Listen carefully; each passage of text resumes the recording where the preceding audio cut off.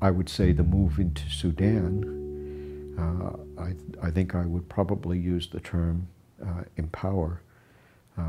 That it was quite obvious that over the years the government in Khartoum had deprived the people of South Sudan of education as a means of disempowering them.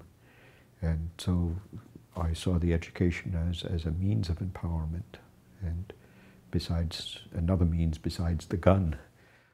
You know, right from the time when you start understanding what Christianity is about, okay, you know, this is a way of living out Christianity, and it's the way that I've opted in my life to live out Christianity. I see myself as living this commitment in the way that I do, you know, seeking out what in some instances are the poorest of the poor, and also this idea of living among them.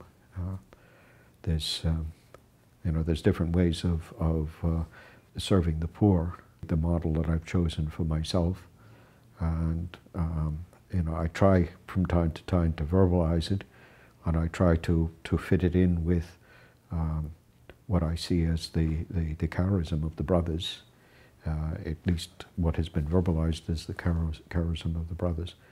And you know, perhaps some people would say, well, it's too extreme, but this is what I've done, and you know, I'm comfortable with this, and so therefore, you know, it's not of you know, it's not a great hardship to me. It's my thing.